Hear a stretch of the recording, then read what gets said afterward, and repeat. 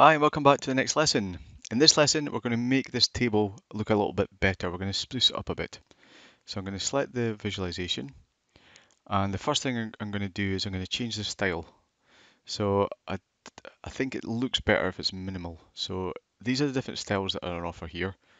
Some of them are just hideous, but these are the ones that come out of the box. But this minimal one is quite good because it just basically removes that alternative lighting, increases the padding, and just makes it a little bit easier to read, in my opinion. The other thing I'm going to do, I've decided I'm going to get rid of this one at the top here. I don't think we try to reduce the amount of data as possible that we're displaying. So let's go back into risk ranking and let's uncheck this show items with no data. So we'll only get to see the items that have got data related to them in the table, which is fine. The next thing I'm going to do is add some conditional formatting. So I'm going to go back into the format options here. I'm going to go into conditional formatting and I'm going to go and switch on this background color. And what I want to do is I want to add some conditional formatting to, in fact, let's cancel that for just now. I want to add for each one of these the color that they are in this these squares here in this matrix here, and it just draws us nicely to see which of these risk rankings make up the red, the yellow, and the green groupings in here. So let's go and switch that on, and we're going to use rules. And now we don't want to use the count of risk ranking. We want to use something like the max or the sum. The sum is fine because in essence what it's doing is it's looking in here and it's saying, well, what is the count of this risk ranking in this context here? Well, it's 1, and that'll be 1, and that'll be 1. We want it to be the sum or the average, which would be 20, 16, 15, etc. So we'll go in and we'll select this risk ranking value here. Yep, that's it now. Then we want to start building it up. So if you remember from the previous rules, anything above 15, let's just double check this. Yeah, so 15 is going to be the three, yeah, 15, 20, 25. That's the ones we want. So anything above 15 and below 25 is going to go in here. So is greater than or equal to 15, and then that's a number, and less than or equal to 25. It's got less than or equal to, remember put that in, number, and it's going to be this value here. So let's just check it works before we move on. Yep, here we go, perfect. So let's go and add it in for the other ones.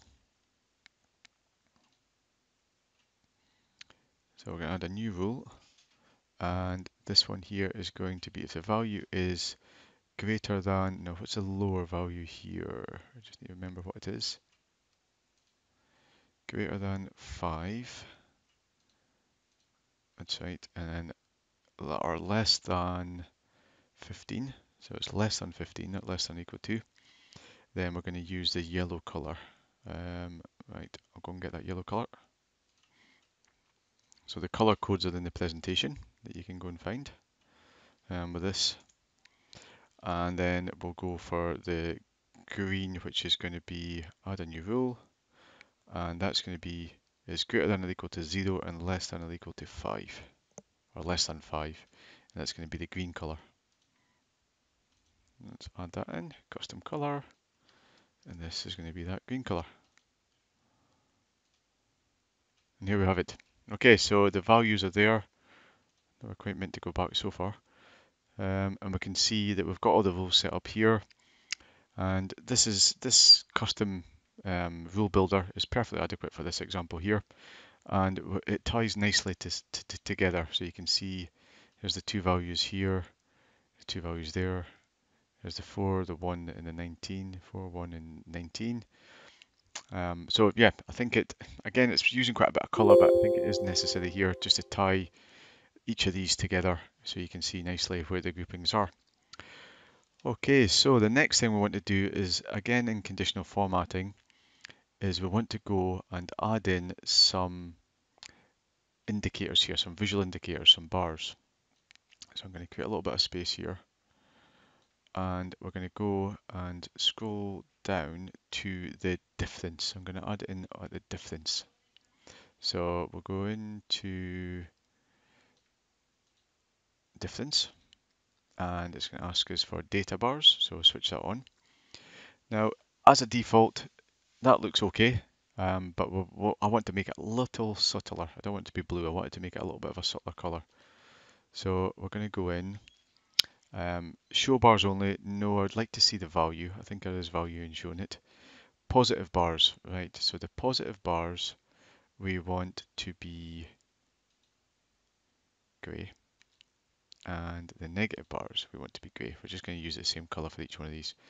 In terms of an axis, I'm going to keep the axis nice and neutral, so we're going to use white for that. And the bar direction is left to right, so let's see what that does.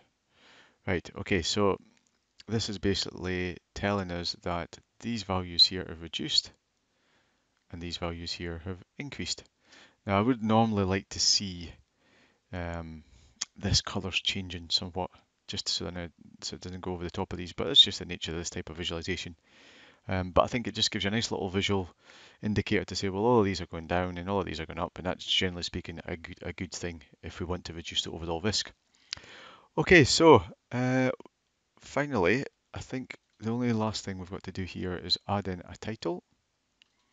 So let's activate the title here, and we'll call this Risk Ranking Pre versus Post Difference.